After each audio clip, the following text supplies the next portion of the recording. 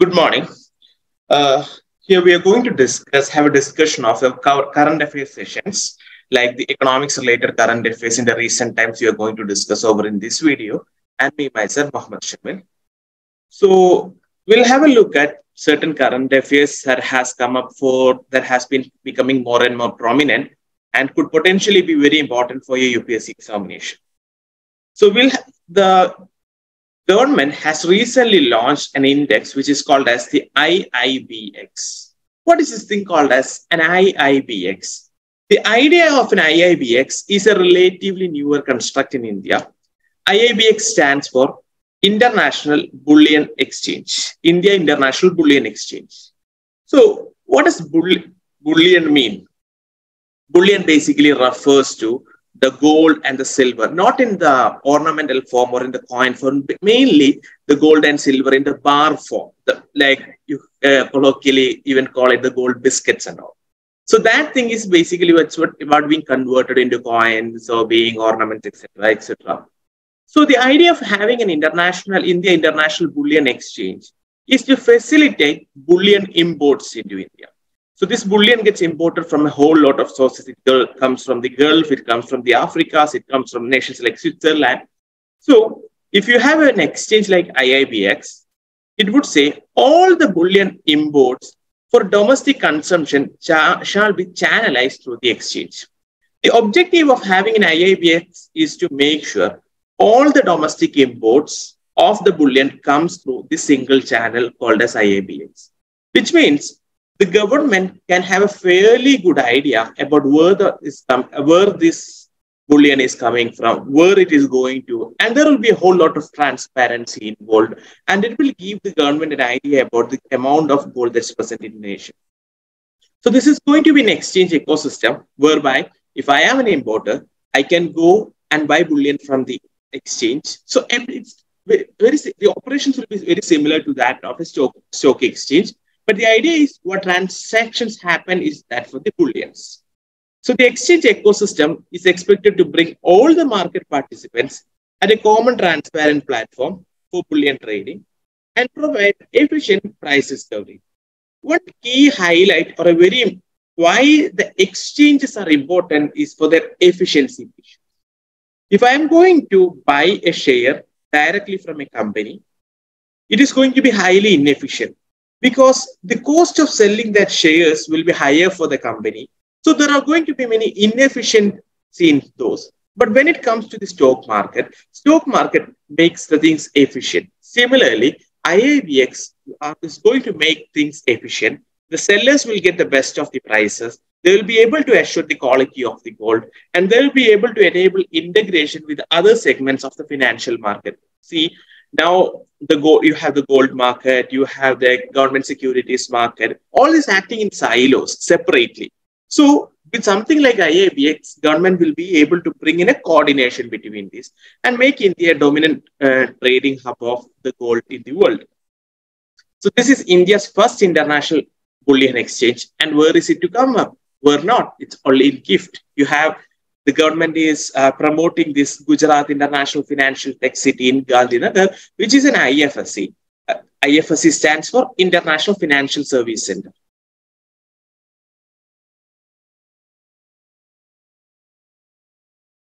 International Financial Service Center.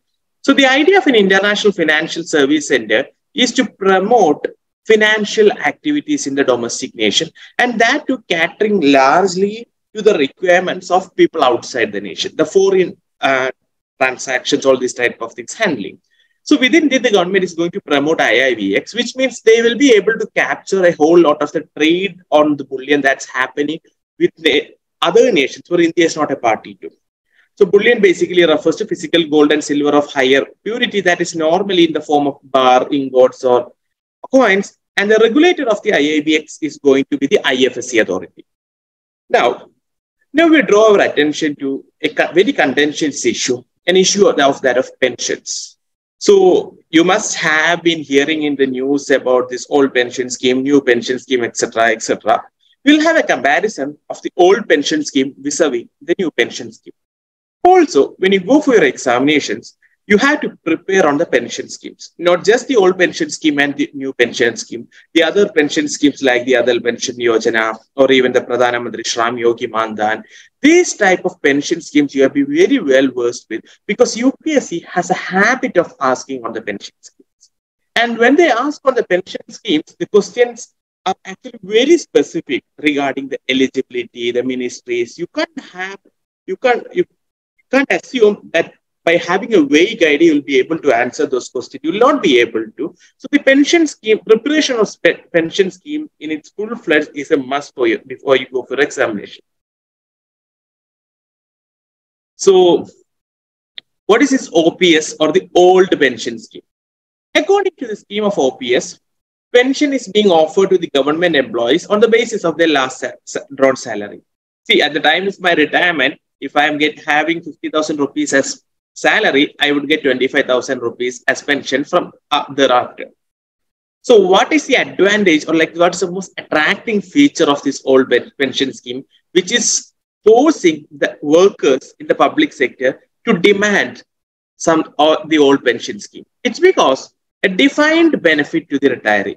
No matter whatever happens after my retirement, I will get this much amount, 50%.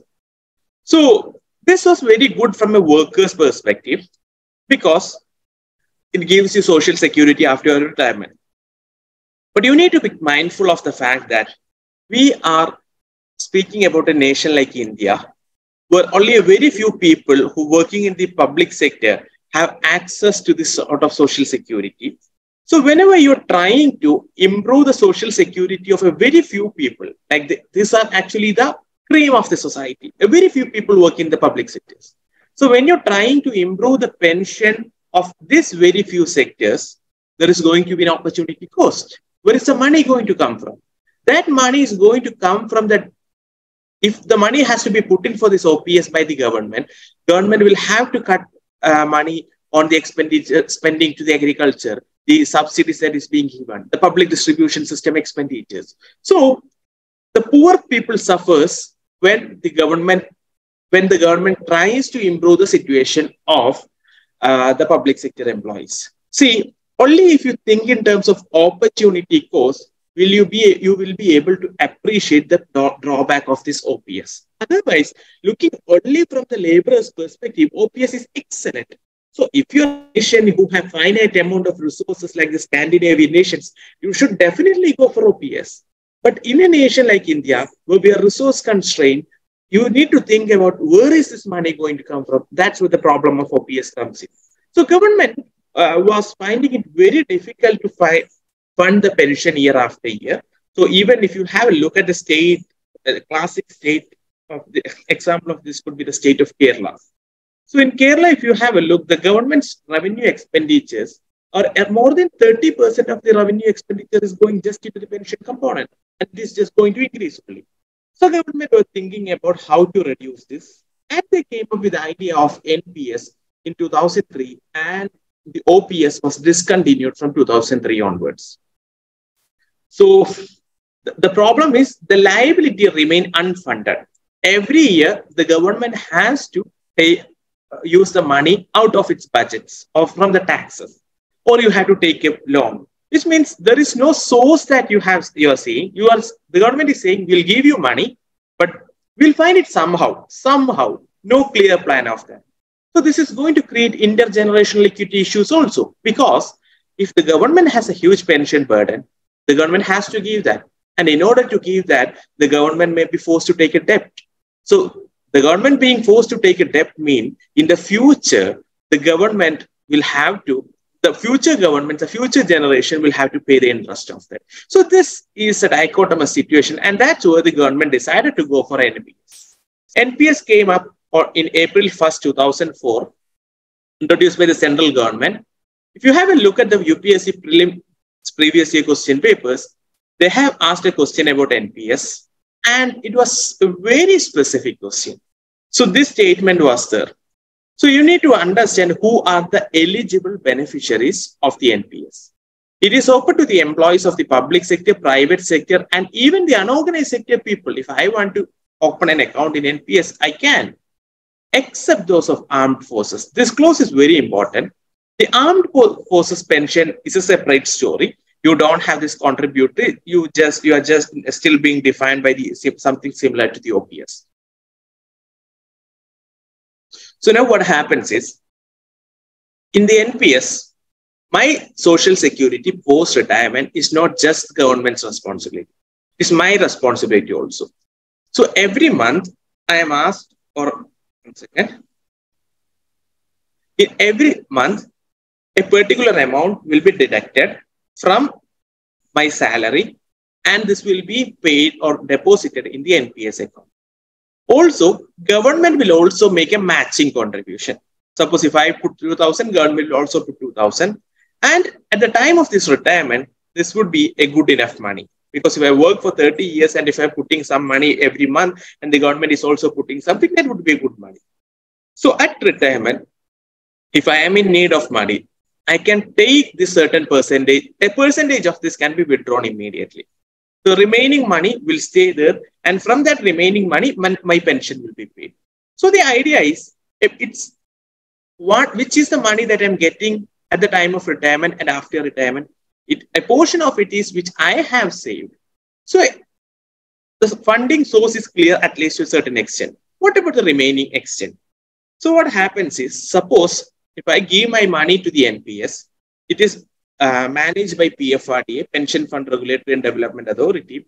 What they will do is, they will invest this money in certain securities, market-linked securities. It could be an equity securities, it could be a debt securities. Normally, they do not invest it in high volatility stocks and all. They would invest in stocks which are almost sure of getting returns. And mostly they will invest in debt-related instruments. It's to make sure that rather than the huge profit component, what is most important is to maintain there is at least the money does not go. Because if this money goes, the people will not have pension. So the PFRDA manages these funds. And to be frank, the PFRDA manages these funds very well. And at retirement, me and my government has given something like 30 lakh rupees. They would have invested somewhere and made it something like maybe 35 or 40 lakh rupees. So this is the money that I get post-retirement.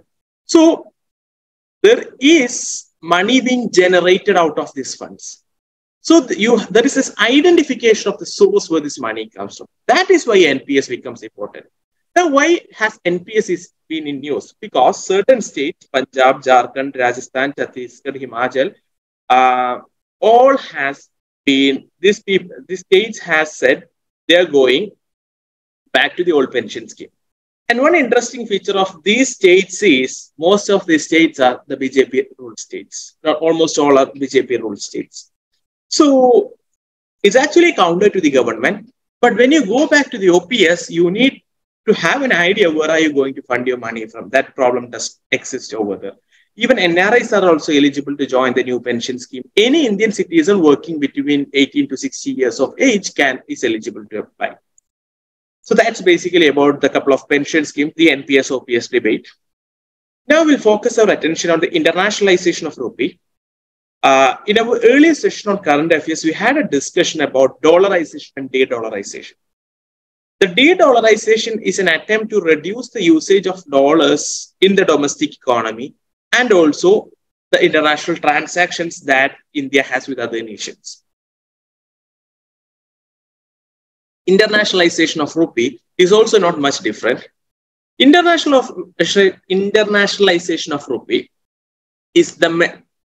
of India is making efforts to reduce the US dollar to stabilize the Indian rupee.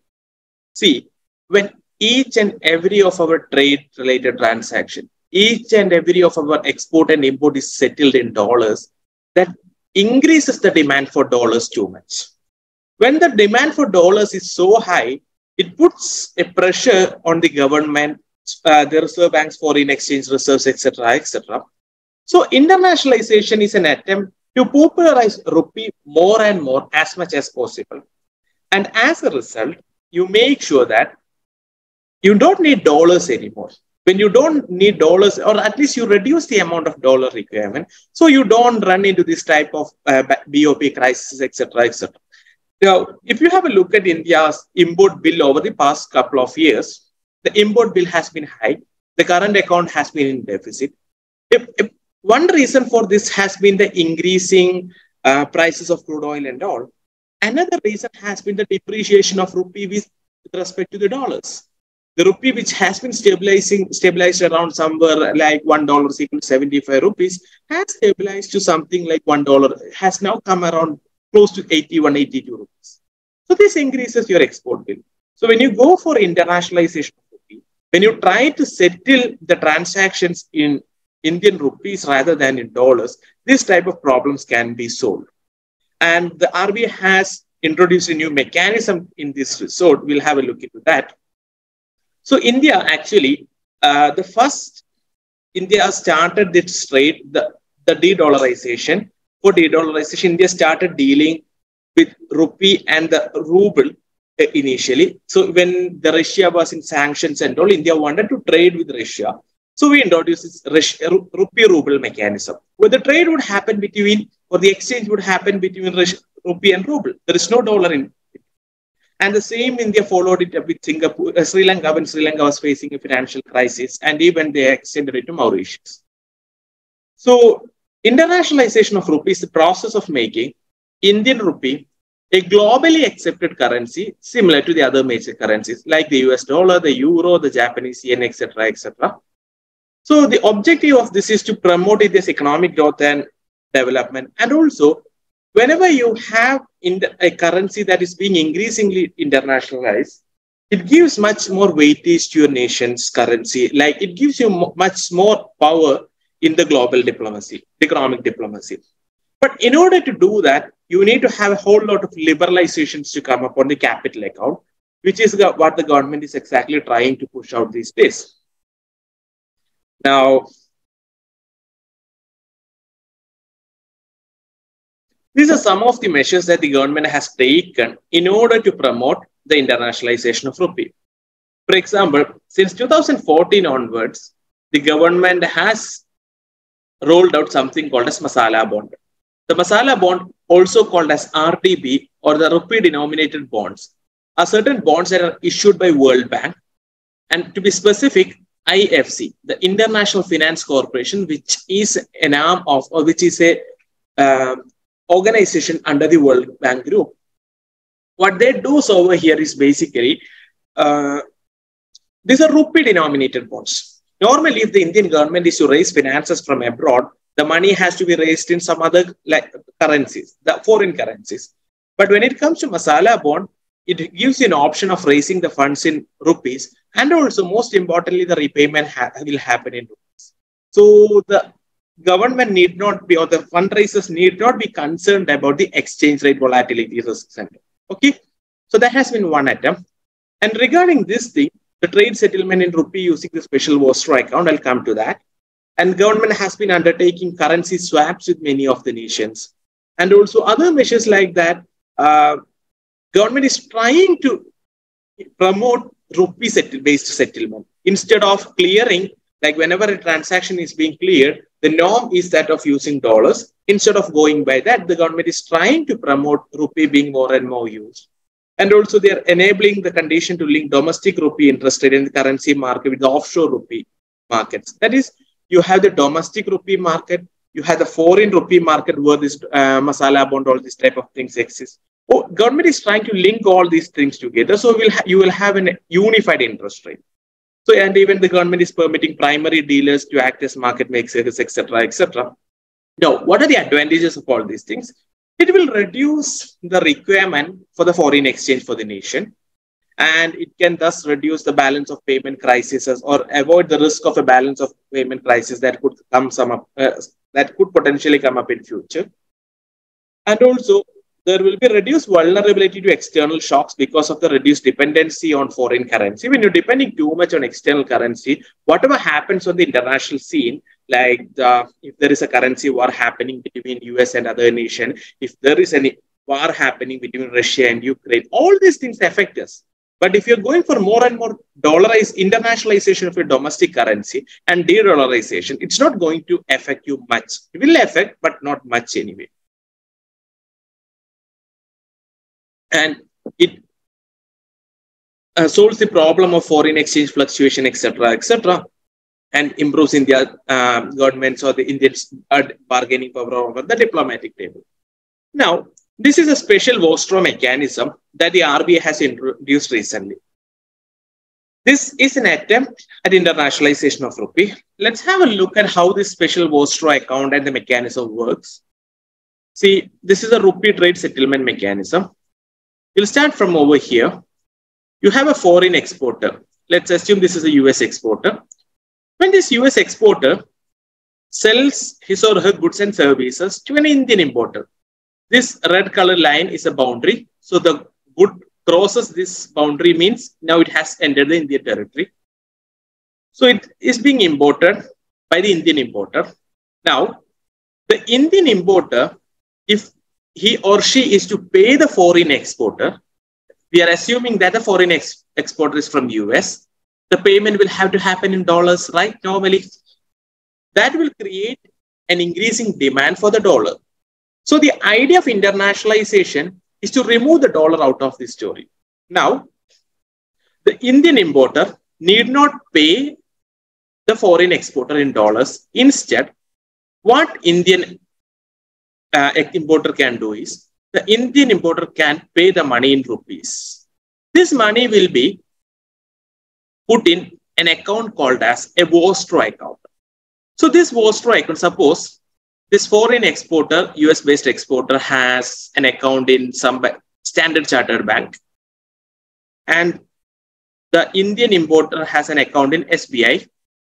So once the Indian importer gets this product, through the SBI account of the Indian importer, this individual will input the money in Indian rupees in an account of this Standard Chartered Bank.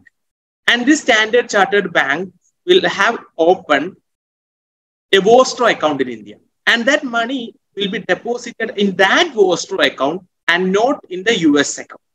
So once this money is put in the Vostro account, which is in rupees, the Standard Chartered Bank will take the money and they will do the conversion. The conversion is now up to them and the importer need not be worried about that. And then the exporter will get the money in the dollars. That's how this thing operates. Similarly, exactly the similar operation happened when it's an importer. Indian individual is exporting. So when an Indian individual is exporting, the foreigner imports it. Money is being paid by the foreigner. And this money is actually paid in dollars, right? But before being deposited in the Vostro account, the money will be converted from dollar to rupees. And thus, the importer will get, Indian exporter will get rupees. So the idea is, the exporters and importers get the money in the currency of their choice. But still, it does not create an excessive demand. That's the whole idea. See, this is the case of US. Now, you think about if this is happening with Russia, you don't need dollars. You just need rubles only.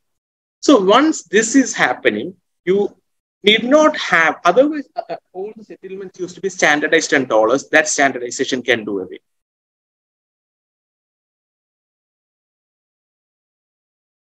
Now, another term that could be up for important for the examination is the idea of a currency war. So normally, countries, especially you have seen this in the case of countries like China, US, India, etc., they try to weaken their currency. That is, they depreciate their currency. They deliberately depreciate their currency. The objective of depreciation is to promote their exports. When the currency depreciates, the exports actually improves. So, but when one country depreciates their currency to improve the exports, another country will also do the same thing. So these nations will be on a war footing when it comes to the currency. So this is the idea of a currency war. Now there is something called as a reverse currency war. See, if you have a look at the past 1 or 2 years, Indian rupee has been losing its value with respect to dollar. But it has not been losing its value with respect to other currencies. Even if you take the case of pound or yen or other emerging market currencies like Turkish lira or Brazilian peso, etc., etc. But however, It's a case of dollar becoming stronger rather than rupee becoming weaker. But in effect, both means the same thing only. So the governments around the world are trying to make sure that their currency does not lose value and that they are indulging in it. So when they're trying to save the value of their domestic currency from depreciation, that reduces its exports. But even by reducing your export, the government is willing to do that because your import bill otherwise will go up. So that is the idea of a reverse currency war.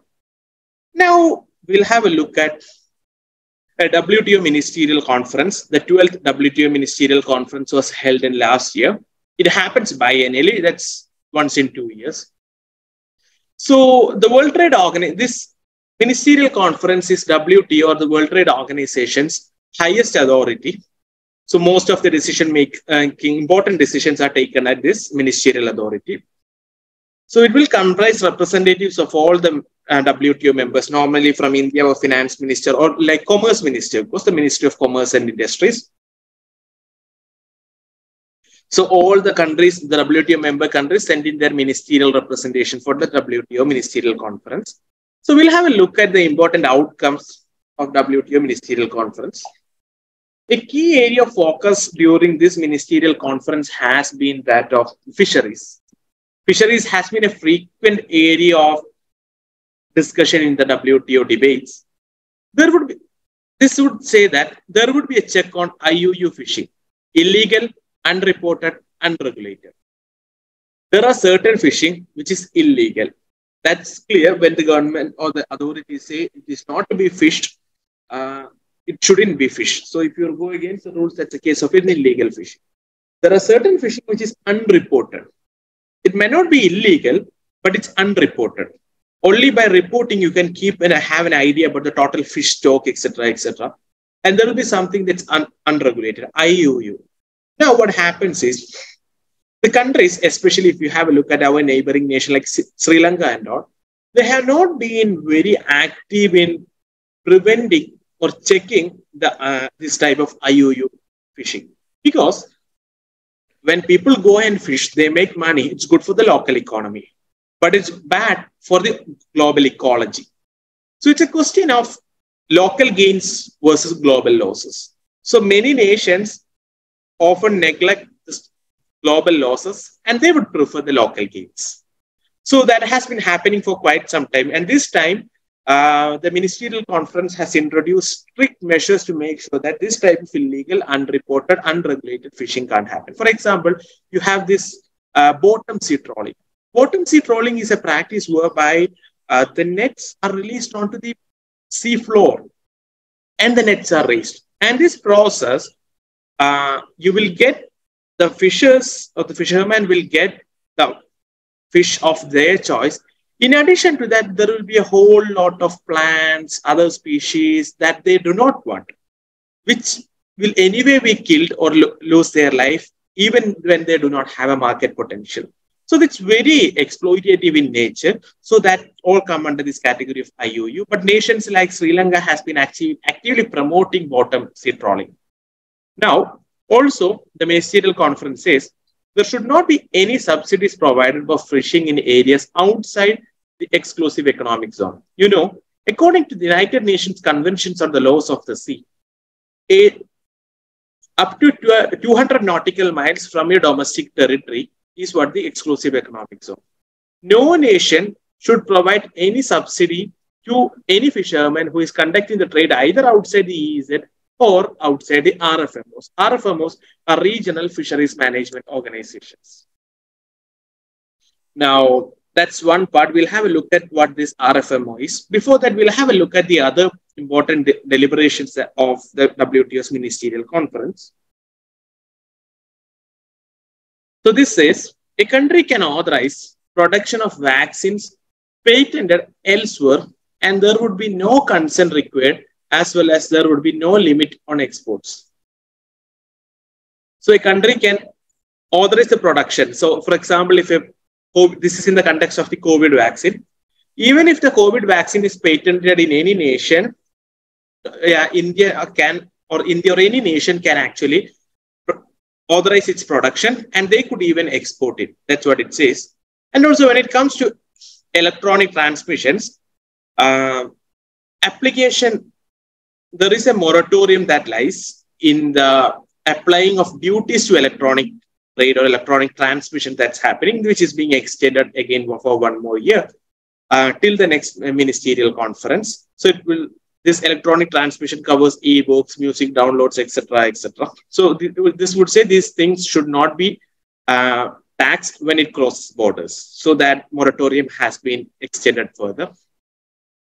And with regard to food security, there would not be export restrictions on world food safety programs for food security in other countries. Also, although the domestic food security will take priority. I will focus our attention on this thing called as RFMOs, or Regional Fishing Management Organization.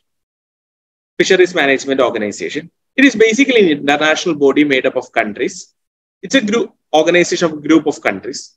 So this group of countries, they share a practical or a financial interest in managing and conserving the fish stock in a particular region. I'll show you how a RFMO looks like. So these are the prominent RFMOs in the world. So there are approximately 17 RFMOs, and 5 of them are called as tuna RFMOs because they focus mostly on the tuna fish. Now, these 5 RFMOs covers around 91% of the world's oceans. So, for example, you take this IOTC, it's a big RFMO, the Indian Ocean Tuna Commission. So, it is a group of nations which has fishing interests in this Indian Ocean. All the South Asian, Southeast Asian, any part of African nations, they form this collective, and they will create laws and regulations about at what period of the year fishing can be done, what is the quantity of fishing can be done, what are the guidelines that should be followed when fishing is to be done. All these type of things they will look into. So these are nations that share a practical or a financial interest in managing and conserving the fish stock in a particular region.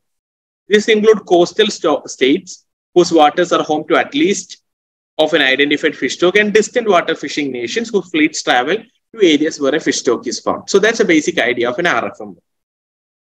Now, apart from that, now we'll move a bit on to agriculture. Mostly some agriculture-related topics. Some of them we have already discussed in our classes, and also some on our sessions on budget and survey. So something that's very important, or something that's very could be groundbreaking, that has come up in the past year, has been something called as nano urea. You know, urea is a nitrogenous fertilizer, and it is the most widely used fertilizer in India. However, urea faces the issue of excess usage and wastage. For example, since urea is subsidized, for example, you get a ton of urea somewhere around 7,000 rupees and all, whereas all the other fertilizers are even more expensive than this. So when the farmers, in order to minimize the expenditure on the fertilizers, they would just use more and more of urea rather than using other fertilizers. So they're trying to substitute urea with other fertilizers, which is never ever in the best interest of the soil and the plants. So the plants might grow in the short term, but the soil deteriorates in the long term. So one issue has been that of overusage of urea, and also the idea of nutrient use efficiency. So what is the idea of a nutrient use efficiency? Whenever you provide some fertilizers to the soil, there will be a large amount of nutrients, a portion of which will be absorbed by the plants, a portion of which will be wasted. So when you apply this conventional urea in the powder form, what happens is around 30 to 50% of the nutrients are absorbed by the plants. The remaining is wasted. They are run off and they goes into these water bodies and cause issues like eutrophication, algal bloom, etc., etc. But however, nano urea has been developed by IFCO's Nanobiotechnology Research Center. So it's form of more of a liquid urea. So it is a chemical nitrogen fertilizer with nano nitrogen particles, which has a size something like 20 to 50 nanometers. So it increases the surface area, which means the nitrogen use efficiency or the nutrient use efficiency will also be higher. So the efficiency almost increases to something like 80%. It almost doubles, which means if once nano urea is in the market, the farmers will have to use only half the amount of urea that they were been earlier using. So this improves crop productivity and all. Now, we know the issues of the urea problems that is being caused by urea going waste. For example, issues like the contamination of soil and water bodies. And also, once this urea gets into the atmosphere, it causes many dangerous or hazardous oxides, nitrous oxides, etc., etc. So, nano urea, along with its increased production of traditional urea, can help India eliminate the urea import by 2025. In India, a substantial amount of urea and some other fertilizers are also imported, which increases the government's import bill and the dependency on other nations. And interestingly, a large portion of these imports of fertilizers and all comes from these nations like Russia, Ukraine, and all. So when these countries went into war, the nation had to suffer or had to basically shamble for supplies. So these type of problems can be solved. Now, we'll have a look at millets, or not much on the millets because we have anyway did a discussion on the millets in our budget sessions because the government is exclusively focusing so much on the millets this time.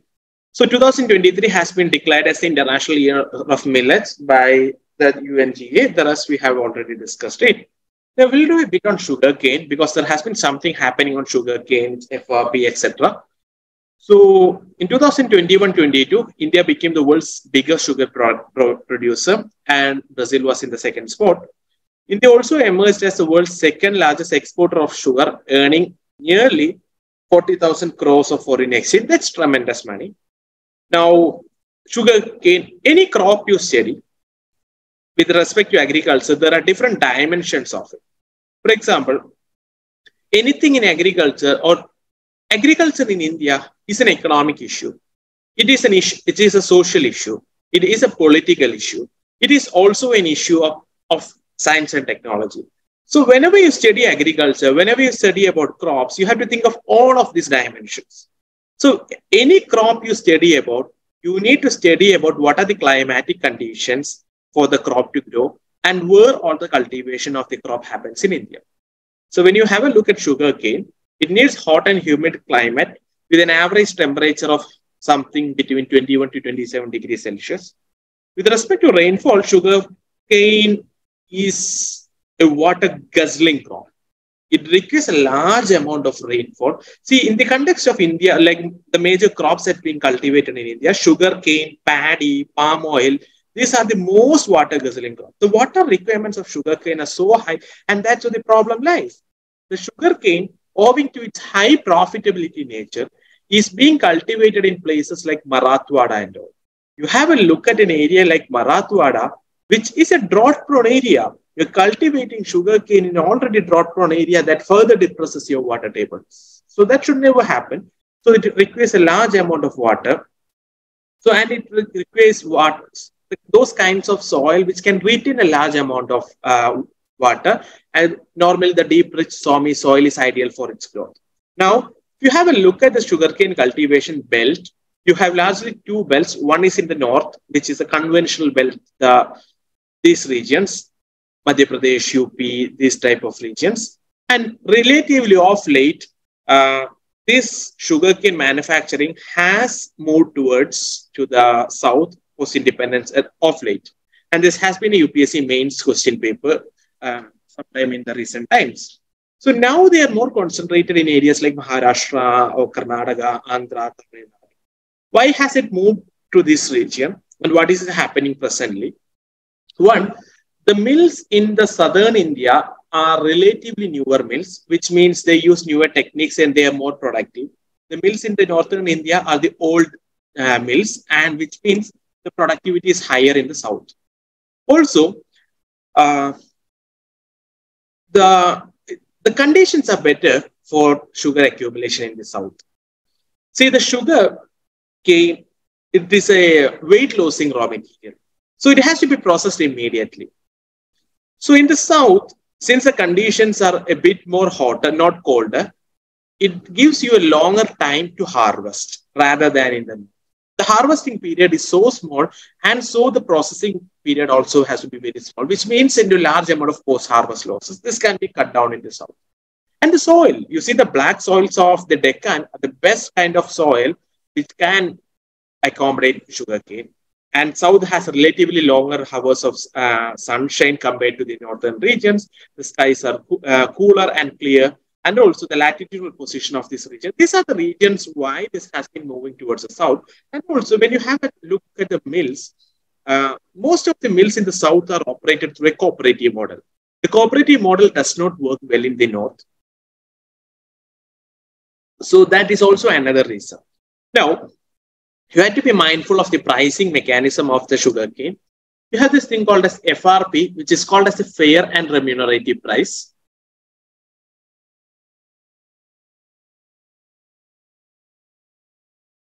Fair and remunerative price. So what exactly is this? This is MSP.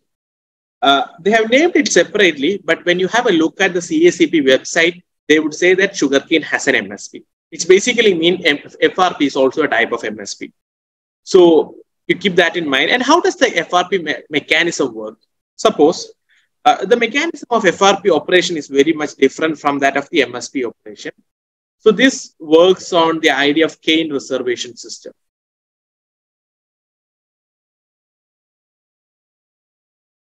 Cane reservation system.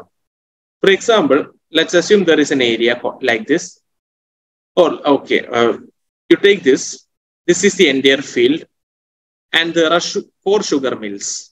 1, 2, 3, 4. The entire area will be divided into 4. And you will have farmers. The green colored dot are farmers, and the yellow color one is the mills. Okay. So now what happens is, according to the cane reservation system, we have this sugar mill 1. The sugar mill 1 is supposed to take from this first rectangle A. That is, all the farmers falling within the area of the first rectangle A. Those farmers are the ones who has to give their sugar to the sugar mill 1. If they try to sell it to sugar mill 2 or 3 or 4, those sugar mill will not buy. So you have some form of a tying relationship between the mills and the farmers. What is the advantage of this? Farmers get an assured source like place where to sell. And when the farmers in the area A go to the sugar mill 1, they can't refuse it. So farmers get an assured source of revenue. Sugar mills get an assured source of raw materials. So this is how the cane reservation works. So the mills take this money, and the government will give the fair and remunerative price to the sugar mill owners, and the mill owners will pay this money to the farmers. That's how this mechanism works. Now, the government has also been in the recent times in conducting the agriculture census. So this is not something that gets so much of an attention, but also UPSC has asked this thing once. It was quite some time back, but they have asked it. So the present agriculture census is going to happen. The 11th agriculture census is happening in 2021-22. So it happens during a period of 5 years, and it started since 1970-71 as part of a program called as WCA, which is the World Census of Agriculture, which is conducted by FAO. Now, this is a main source of information if you want to have an idea about the land holding data. What is the size of the land holding, the distribution by class, almost all the land related data you get in agriculture census, land related data, crop related data, etc., etc. So this is the 11th agriculture census that is happening. And also something similarly, you have a livestock census also, which collects the data on livestock. Now, for the first time, the data will be collected using smartphones and tablets for faster and accurate enumeration. Now, another thing that is happening is the Asia Palm Oil Conference. This is formed by 5 major palm oil importing countries, India, Pakistan, Nepal, Bangladesh, and Sri Lanka. So the substantial amount of the palm oil that is being imported by these countries come from the Southeast Asian nations like Indonesia, Malaysia, and all. So the buyers have formed a collective so that they will get a better bargaining power when it comes to buying, and so that they can make sure that they get these things at a relatively cheaper price and make the imports are sustainable. So if the Indonesia is the major supplier and is the largest producer and exporter of palm oil in the world. Now we'll have a look at something called DMF, or the District Mineral Foundation. The idea of a District Mineral Foundation is basically to assist the project affected people in mining related areas. So whenever a mineral resource is being found in a particular district and the government starts the mining of those, a large amount of people will be affected. We'll call them PAP, or the project affected people. Those people, some of them will have lost their houses, some of them will have lost their livelihoods. All these type of things exist. They will be suffering from all of these type of issues. So the loss of house, livelihood, etc., etc. So you need to make sure, but the resources, the minerals are not going to be exclusively used for the betterment of these people. It will go into the welfare of the overall nation. So the idea is you need to compensate these people whose lives and livelihoods have been affected badly appropriately. Then you have, for that, you have something called as a DMF, or a District Mineral Foundation. So what they will do is they will create perspective plans for the systematic development of these areas developed by areas which are affected by the mining related activities. Now, where would the money of a DMF come from for these activities? A particular percentage of the royalty that a miner. So whenever an entity is mining a mineral resource, a portion of the money of the revenue has to be given to the government as royalty. From the royalty, a particular percentage will be given to the DMF for their local development. So the DMF will have to conduct surveys and create plans about how to create or how to develop the society and so on. So there will be Lok Sabha, there will be Gram Sabha, which assist in the development of these plans and all. So basically, it's more of a plan of a decentralized development where the onus is left to the local bodies for this assistance of these sorts. Now you have this MMDRA, which is the Mines and Minerals Development and Regulation Amendment Act of 2015. So under this is where the DMF came up in 2015. So according to this, the DMF is created in each district that has mining. So all districts which has mining will have a DMF. And if the companies presently, if a new company gets a lease, 10% of the royalty will be given to the DMF. Whereas if it is a case of older companies who has been having leases before 2015, 30% of the royalty will be given to DMF. Now, these funds are collected by the managed by the non-profit trust, and they are to be used for the welfare of the mining affected population, including the tribal as well as the forest dwelling communities. And each district will have a separate trust, and they will undertake the operations of the local district only.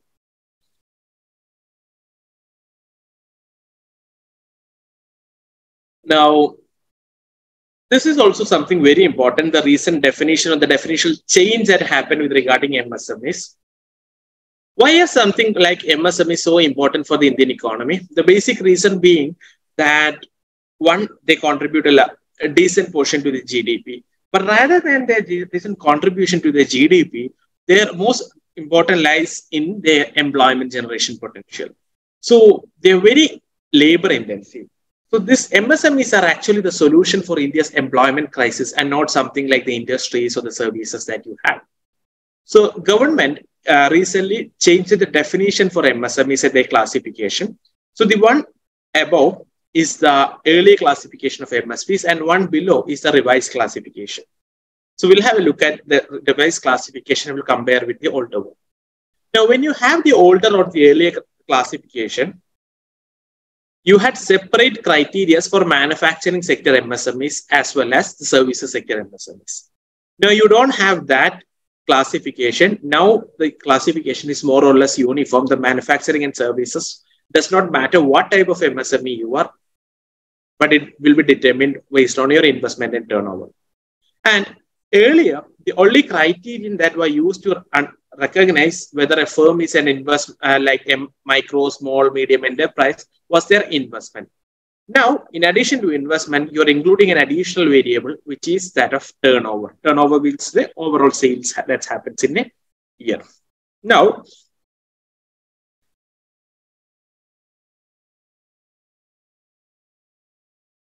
you have the micro, small, and medium enterprises.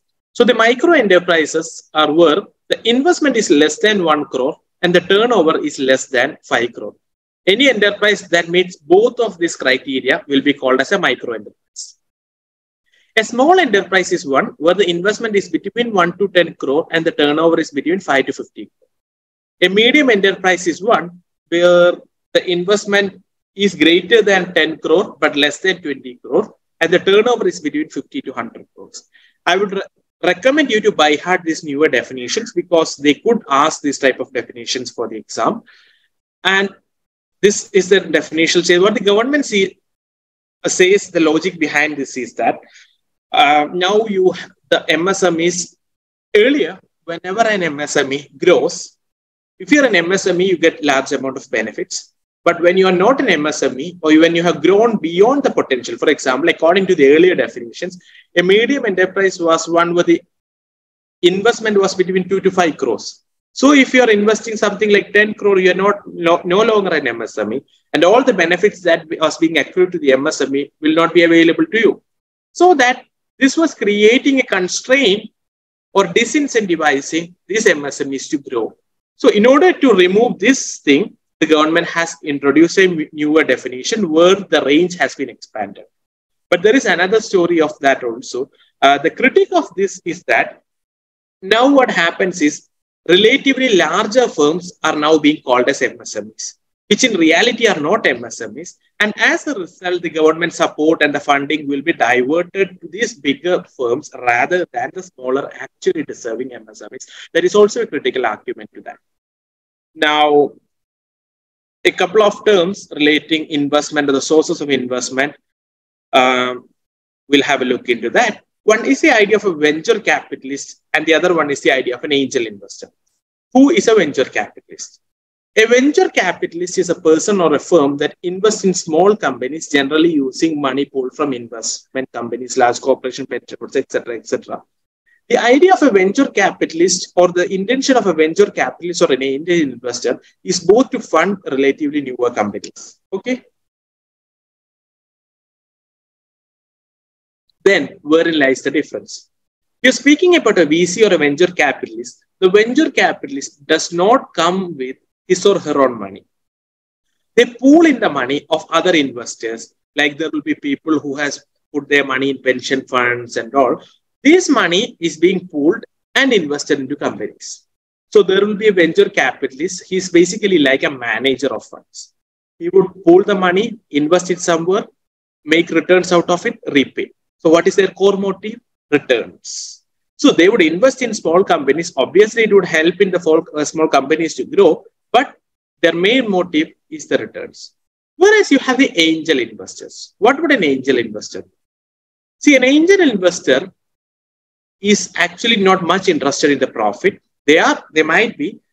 The logic of giving the name angel over there is they are more or less like an angel. They bring in their own money. They don't use others' money. So when it's their own money, they need not be that much mindful of profit. They bring in their own money. They invest in very small businesses, which shows very high potential. They give money, not just money. Venture capitalists just would give the money. Whereas the angel investors would give the money, would give them hand-holding support. For example, you have these people like Narayana Murthy, Nandan Nilegani, all these people, or even Azim Premji, all these type of people being investing as angel investors. So these are people who have developed a startup into a global behemoths, a big companies. So they have a whole lot of experience in dealing with that. This expertise will also be transferred to the angel investors. So Compared to the magnitude of funds, the venture capitalist brings in substantial amount of money compared to angel investors, because the angel investors are high net worth individuals, but it's ultimately their own money. There's a limit to how much they can invest. But venture capitalists have a huge amount of money, but venture capitalists are more interested in profit than the angel investors. Okay. Now, we'll have a look at this India's occupational structure. This is important in the context of India now facing a high unemployment in the recent times. So what is this thing all about? So when you have a look at India's occupational structure, the latest survey data and all, 44% of the people are still living in agriculture, still working on agriculture. This is a direct dependency. The indirect dependency goes even much higher. So you have to be mindful of this data. Around 44% of the people are still working in agriculture. Around another 30% works in the service sector. Around 25% works in the 25-26% works in the industrial sector. Now, we'll have a look at employment, unemployment, and the metrics of unemployment and types of unemployment. These things are extremely important, and UPSC has asked about the metrics of unemployment and also the types of unemployment multiple times in the very recent years also. So when you have a look at employment or unemployment, basically if you have a job, if you are actively looking for a job and you don't have a job, that's what you call as an unemployment. So you classify it as voluntary unemployment and involuntary unemployment.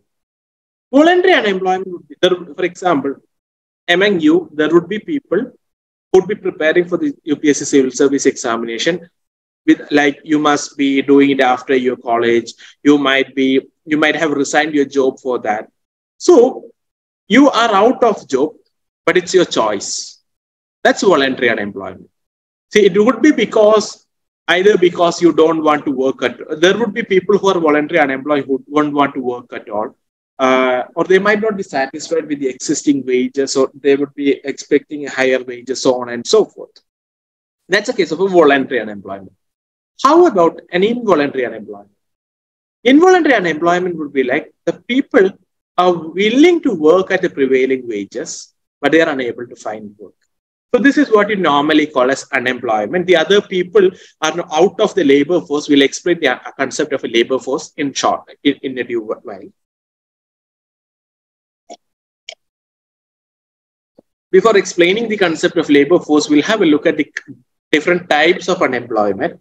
And I think UPSC has asked cyclical unemployment and also seasonal unemployment and disguised unemployment. All those three has been asked, and that does not mean they will not ask that in future, which means that basically means this table becomes all the more important in the present times when you're facing an unemployment crisis.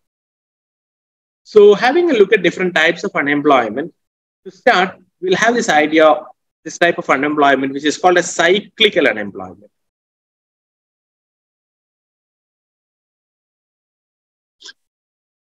So cyclical unemployment has got more to do with the business cycles actually. One second.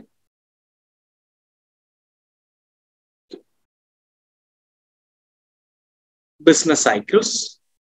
So the economy would at times grow, then there would be periods of low growth, there would be periods of negative growth, then there would be periods of recovery. This is how the cycles would look like. So let's assume this is 0% growth rate. When your economy is growing, this is what you refer to as a boom period.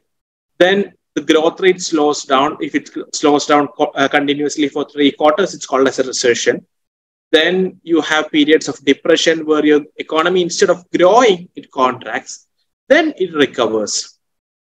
So in the boom phase and all, and even during the recovery phase, when the economy is going up, more and more people will be employed. But during the phases of recession and slowdown and even depression, a large amount of people will lose their job.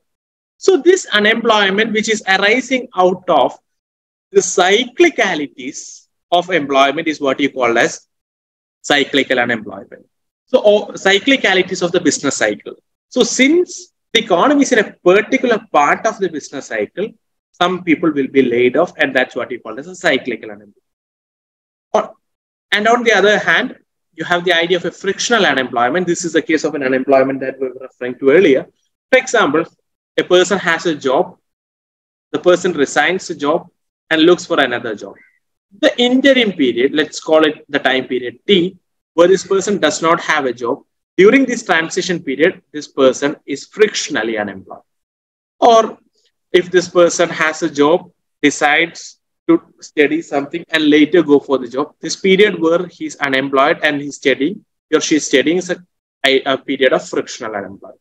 So frictional unemployment is not a permanent feature. It is just a very temporary feature. And the temporariness is due to the fact of it's a very churning or like a very short-term issue to be dealt with. Now, you have this idea of disguised or hidden unemployment. What is this thing called as a disguised or hidden employment? When you look at these people are unemployed, but they are not positively contributing anything to the economy. This is something that's mostly visible in agriculture sector.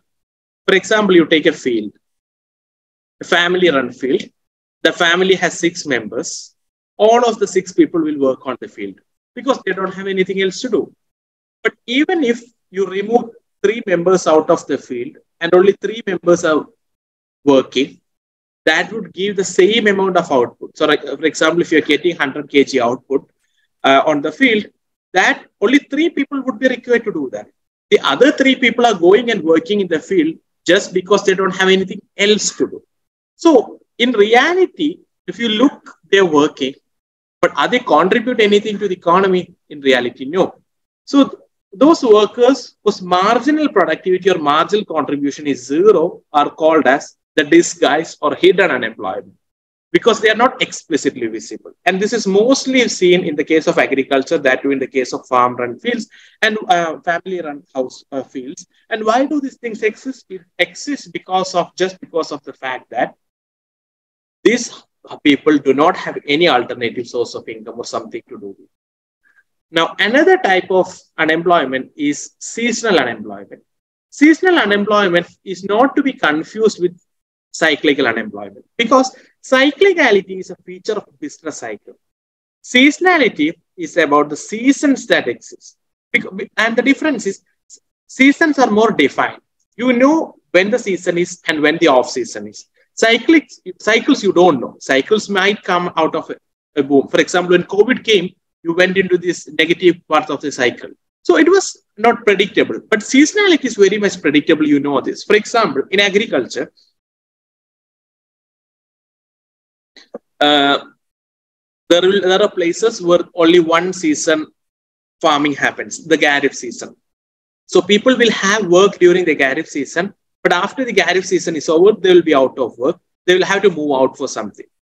So that is an example of seasonal unemployment. In one season they have job, other season they don't have job. And this pattern is the same for every year. And regarding tourism, for example, certain hill stations get so much tourist attraction during summers when it's so hot, but they do not get that same level of tourist attraction when it's in the winters. Whereas on the other hand, the beaches and all, the hot destinations will get more of tourist attraction during the winters and not in the summers. So any tourist location or the people dependent on that, they will be employed for a particular period and not for a particular period. So in that period, they will have to look for some other job. So this is an example of a seasonal unemployment. And another type of unemployment is the underemployment or educated underemployment. So underemployment or educated unemployment is basically people doing jobs which do not exactly match their qualification. You see these engineers working as delivery boys. It's not to belittle engineers or being the delivery boy profession. Even I am an engineer myself. You see these engineers everywhere. Anywhere you can think of, you see these engineers.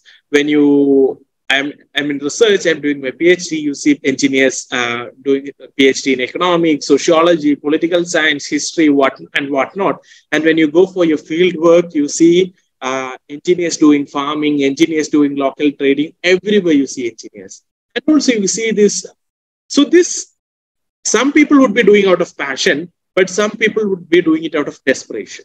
So these people doing it out of desperation, they are doing a job which is not matching their educational qualification, and that is what you call as an educated unemployment or underemployment. Now you have something also called as a technological unemployment. So whenever a new technology comes, people are being replaced by machines. See, when this now this chat GPT and all is coming, people are very much concerned about what will happen to their jobs in the future. So that is a case of a technological unemployment. Now, there is another type of unemployment called as a structural unemployment. The example of a structural unemployment that I have given here might give you a notion that structural unemployment and technological unemployment are more or less the same, but they are not. Structural unemployment is that when the people become unemployed whenever there is a mismatch between demand and supply. I hope you must be familiar with the basic demand and supply curve. So you have the demand curve and the supply curve, and there will be the equilibrium. So whenever the market is out of equilibrium and the demand is greater than the supply, there will be or the supply is greater than the demand, there would be a situation of excess supply. Some people would be unemployed. It could arise due to a whole different lot of reasons. One example of which is what I say in the case of a typewriters. So in the 1980s and all, or even a part of the 1990s, typewriting was very much fashionable. So people started learning this typewriting. But once computers came, the typewriting became outdated. So those people, there were a large number of people. The supply of typewriters were higher, but the demand of typewriters started to shrink. So this supply-demand mismatch actually created a structural unemployment. And see, this particular case is also a case of a technological unemployment, but not all structural unemployments are technological in nature. So we'll take a small break before we start our discussion with the telecom sector issues. And we'll take a 5-minute break. Now we'll focus our attention on the telecom sector. Something has been happening on the telecom sector. Some certain reforms have happened. So one thing is the case of the rationalization of AGR, the adjusted gross revenue. It would be good if you have a basic idea about the adjusted gross revenue because it has been in news for quite some time. So what is this idea of AGR and why has it been controversial? So when the spectrums are being allocated to the telecom companies, they are expected to pay a particular proportion of their profits as royalty, profits or revenue, profits, proxy anything, of their revenue to be precise, as a percentage of the revenue will be given to the government as royalty. But however, the telecom entities, for example, this Vodafone or Airtel, you can take as a classic example. All of their profit might not be coming from telecom related activities. Airtel has a payment bank. They offer even other services. So their profit comes from non-telecom streams also. But however, the income tax department has been saying, it does not, or the government has been saying, it does not matter where your profit comes from. You are a telecom entity, and this revenue, when you're calculating royalty as a percentage of your revenue, you have to give it as a percentage of your total revenue. You have to take the total revenue. That means you have to remove the component. You have to even include the revenue that's coming from the non-telecom revenue. So that the firms have been finding it highly disproportionate and unjustified, and there have been cases going on in the court and all. However, the verdict was in the court was not according to their what the telecom firms wanted. So this is the idea of AGR. But however, the government understands the crisis that the telecom sector has been in, especially post the entry of Jio, and the government has given them a decent enough timeline to repay this. And the government has said that there will be a fixed auction, spectrum auction calendar, an annual calendar will be created, and only during these times the auctioning will happen. And the government has permitted 100% foreign direct investment via the automatic route. And the government has set up a telecom development fund, TDDF to be precise. We'll have a look into those. But something most important or revolutionary that's happening on the telecom scene is that of the ONDC, the Open Network Digital for Open Network for Digital Commerce, ONDC. So what is this? This is a network based on open protocol, not closed protocol, which will enable local commerce across segments such as mobility, grocery, food order and delivery, hotel booking, travel, etc., etc. So I illustrate with the help of this particular image what an ONDC looks like. So in the left-hand side, you have the existing platform-centric model. So it's based on the platforms. Platforms are at the center.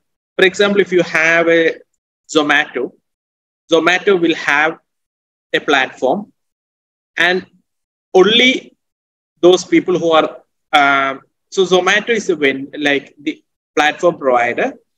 So only those people whom they are intended in onboarding can onboard, and it's not a very open network.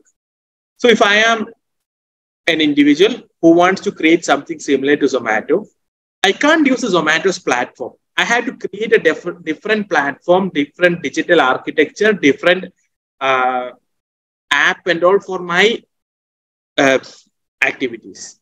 But however, the small vendors will find it disproportionately costly to create the softwares, the apps and all.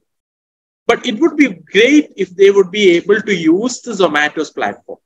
But existing platform does not ever allow that. Also, another problem is this is segmented. You have mobility platform. You have Ola, Uber. They have one type of apps for the mobility related things. Then you have delivery platform, the Swiggy, Zomato, Foodpanda, all these type of things. Then you have e-commerce platform like Flipkart, Amazon. Now, what the ONDC tries to say is you try to bring everything together. Instead of different platform for different type of product, you will have one common platform. It will be an open source platform for digital commerce. You can trade anything.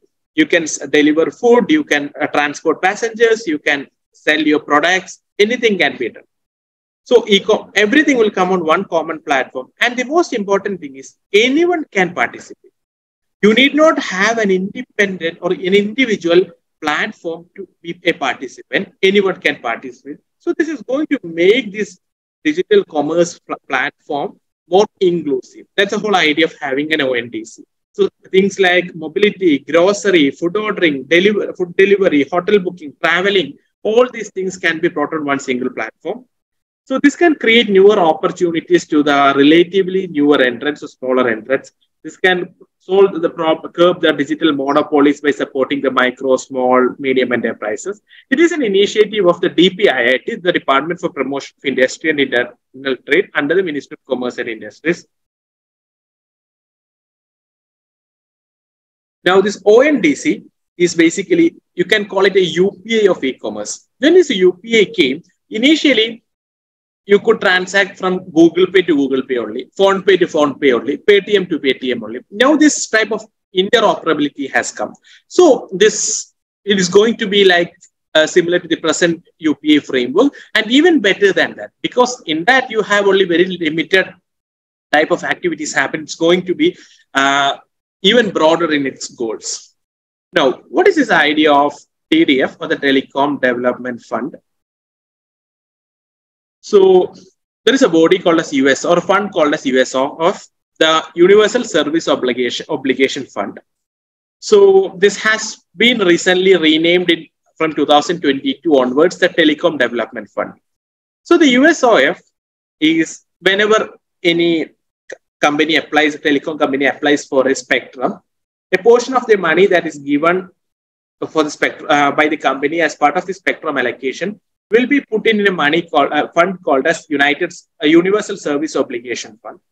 And this fund is managed by the Department of Telecom. And the objective of managing this fund is to promote that rural digital connectivity.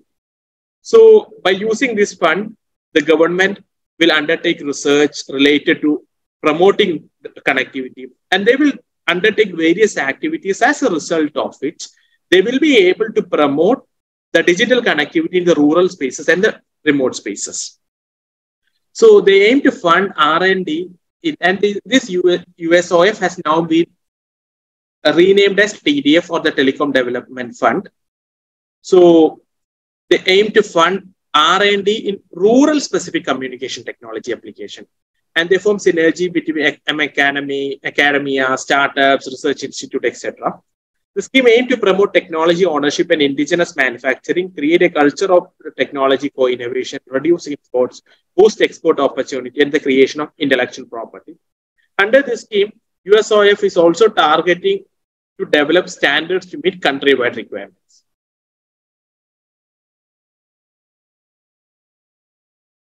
Now, there is something called as this green GDP coming up.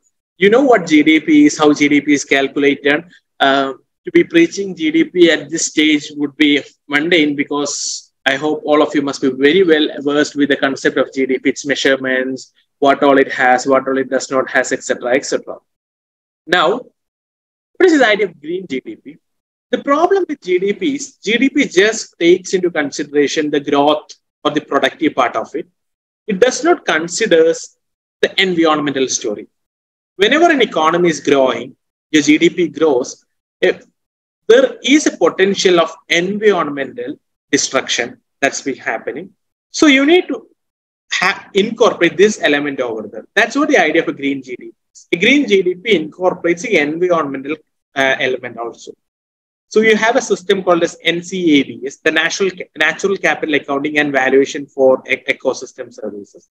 That is the standard that the MOSPI uses for environmental accounting.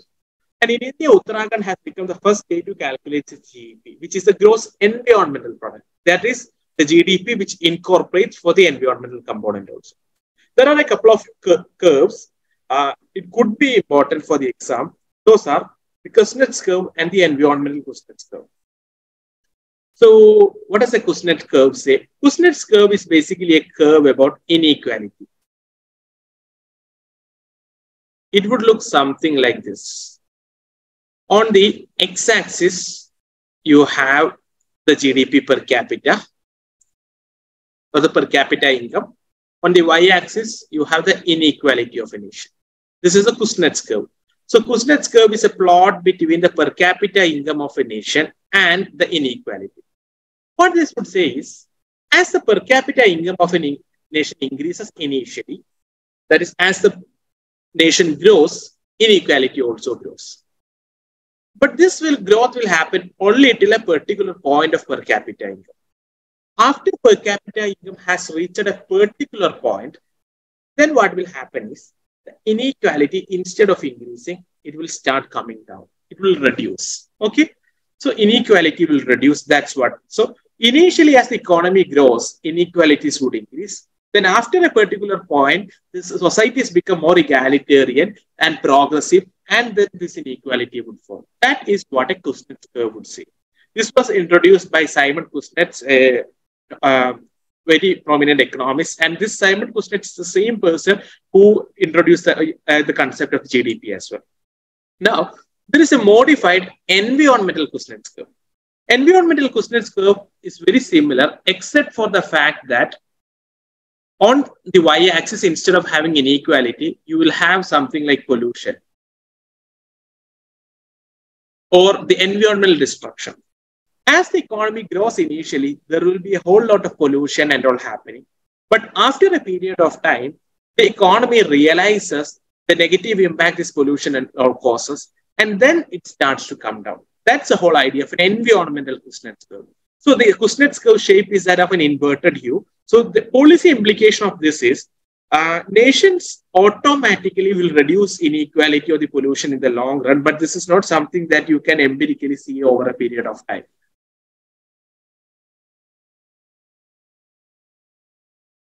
Now we'll have a glance at NAA, which is the National Anti-Profiteering Agency. Anti-Profiteering Agency.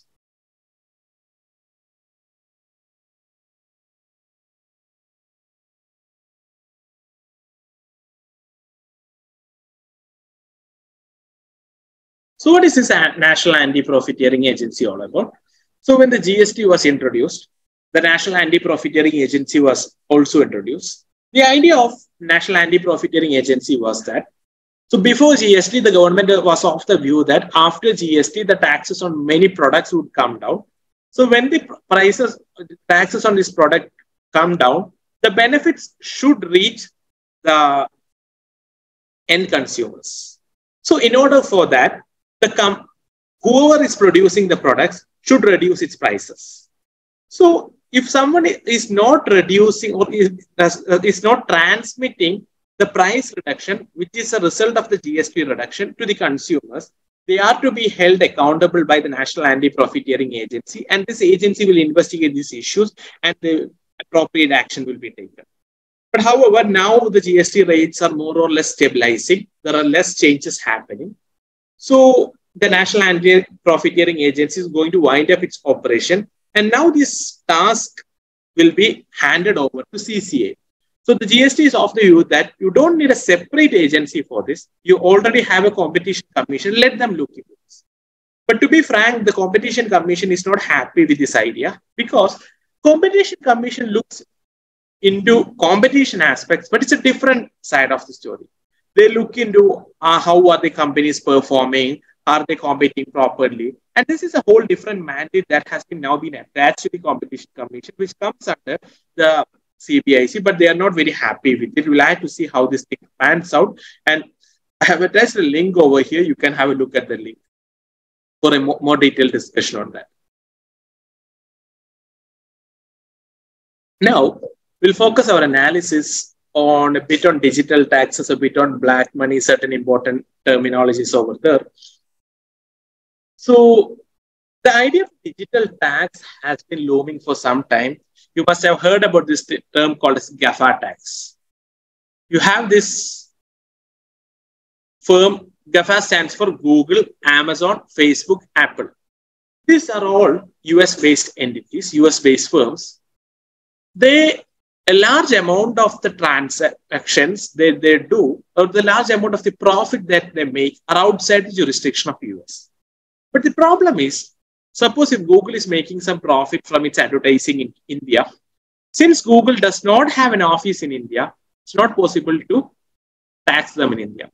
It's because we have this provision of the resident-based taxation. So Google will pay the taxes for this in US. Amazon will pay taxes for their profits in India in US. So all these entities are making tremendous profit across the world, but they are paying the tax only in the US. So nations like India felt this as a huge injustice, and they decided to protest and take over this issue to the OECD.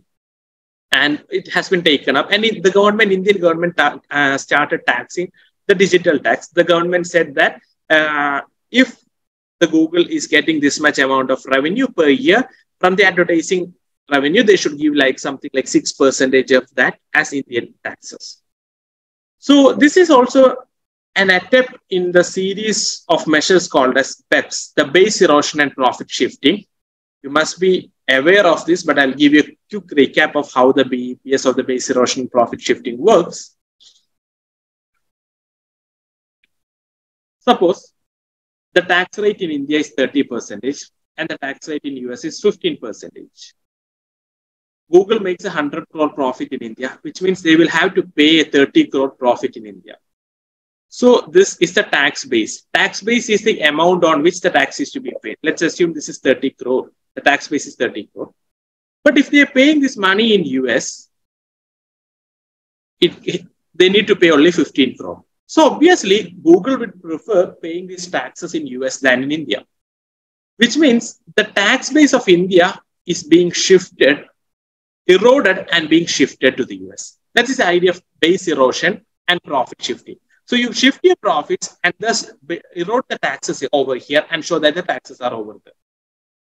Now, this is where the OECD comes up with this idea of global minimum corporate taxes. They said no nation can reduce their taxes below 15%. If there is no minimum floor, what would happen? You take a nation like Mauritius. Mauritius would say to Google, hey, you do one thing. Instead of you setting up your office in US, you set up an office in Mauritius, Google Mauritius. Here you need to pay only 1% of the taxes. So what they will do is, they will, instead of taking this profit from India to US, they will shift this to Mauritius and then they will pay the taxes to Mauritius. So Mauritius government would get 1 crore as taxes. The loss to the Indian government here is 30 crore. Who gains? It's a company that gains. So when the countries are in a desperate cutthroat competition to attract these investors, who suffers? The sufferer is ultimately the country. The company gains and the countries suffer, and the public taxation revenue suffers, and the people suffer. In order to prevent this is why the OECD came up with a package called as the BEPS GMCT package, which says that you cannot at no circumstance, no nation should be taxing any company below 15%. Now, India taxes the digital services of people like Google and all in something called as equalization levy and all. So this is the idea of base erosion, profit shifting. These are the tax avoidance strategies where multinational companies employ for reducing their tax bases. So a company needs to pay tax for incomes or profits they earn. In recent times, the MNCs are developing sophisticated and refined tax planning practices to avoid tax by shifting their income or profit to other countries, especially to tax havens. So this is, there comes a term called as tax haven. We'll have a look into this idea of tax haven and also the round tripping aspect. Now, there is another problem called as round tripping. This is something connected with money laundering. So before going there, I'll give you just a brief idea about what money laundering is. Crudely put, money laundering is the process of making your money white. The conversion, it's a process by which black money is converted into white money.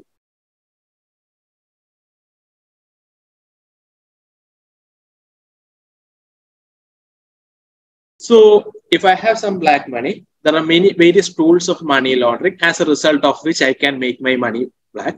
So round tripping is one practice in there. See, what happens in round tripping is you have an Indian individual who had made a large amount of money through black sources. It's a black money. So what this person would do is this person would transfer this money into some shell company in Mauritius. A shell company is a company that exists just on paper. This company does not have any substantial economic activity.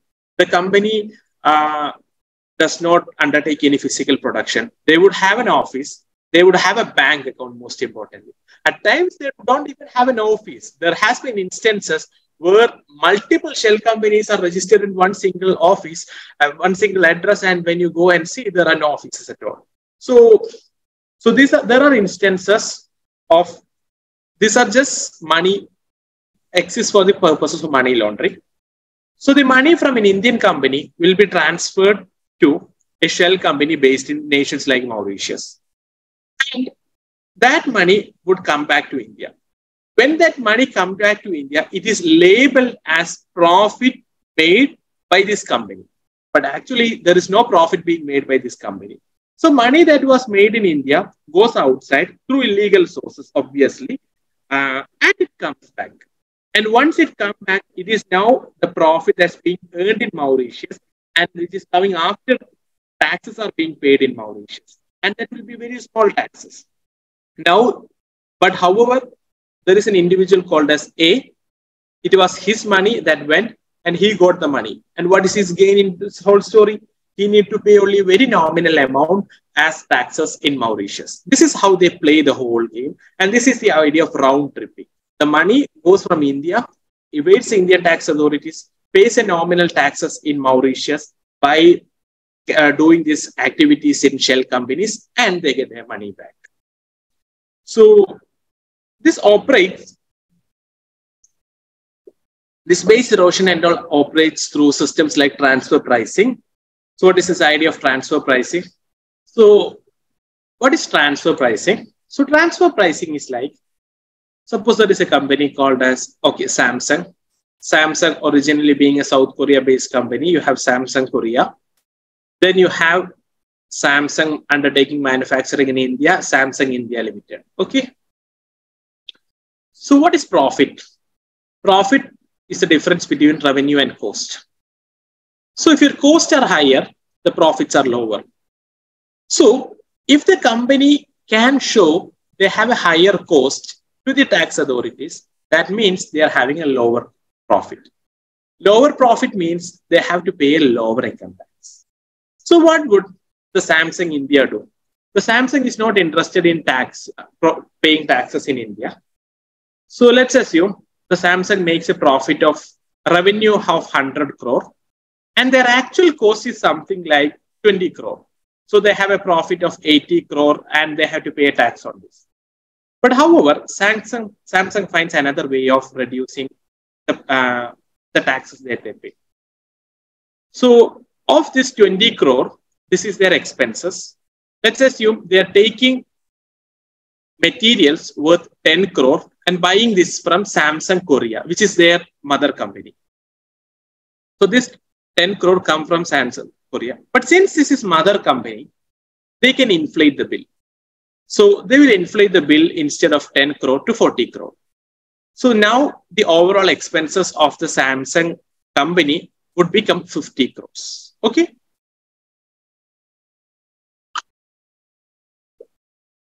Now this would become something like 50 crore.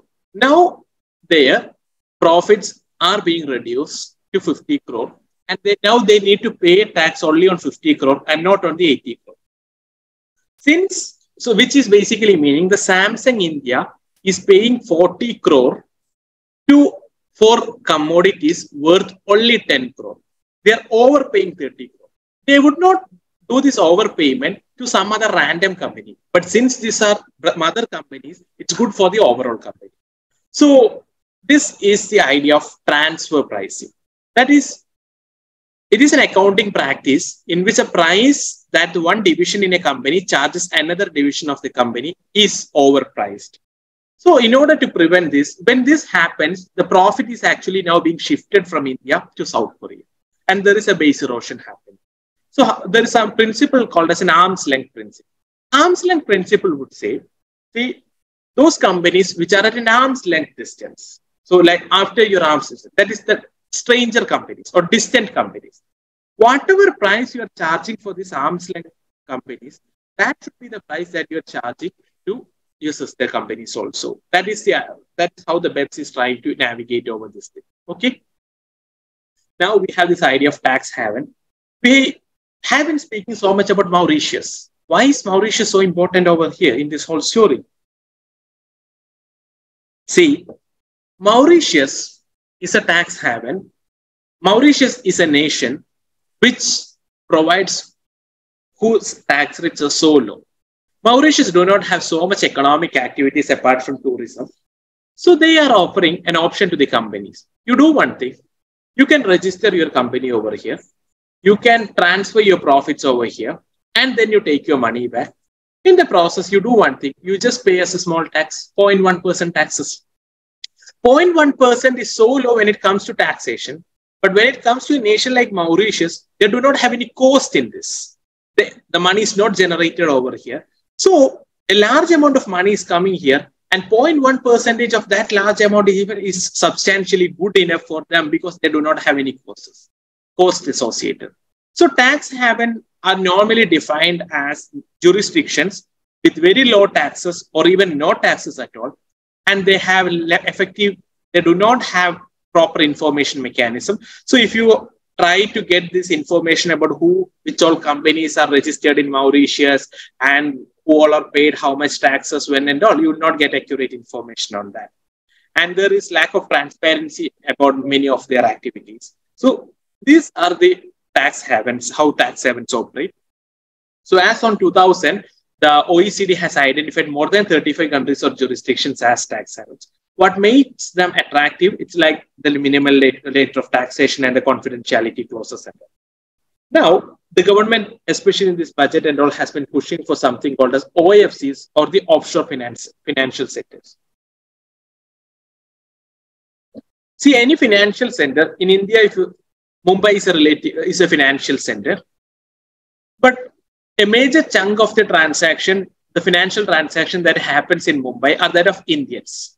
An offshore financial center is something where the focus of the financial transaction is not of that of Indians, instead that of non-residents Indians.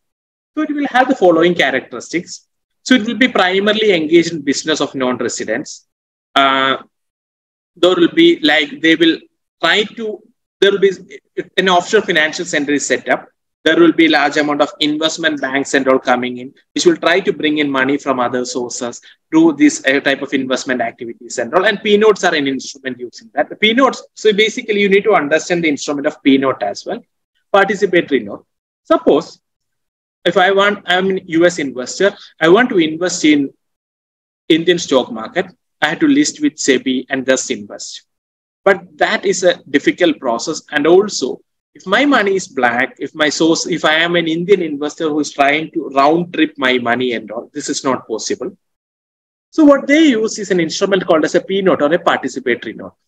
So instead of me directly investing with SEBI, I would give my money to a foreign institutional investor who would invest on my behalf. And when they invest on my behalf, they would give me a note saying that this is my money and this will be returned in due course. And that note is what we call as the participatory. So by that, we come to the end of our discussions on current affairs. Thank you.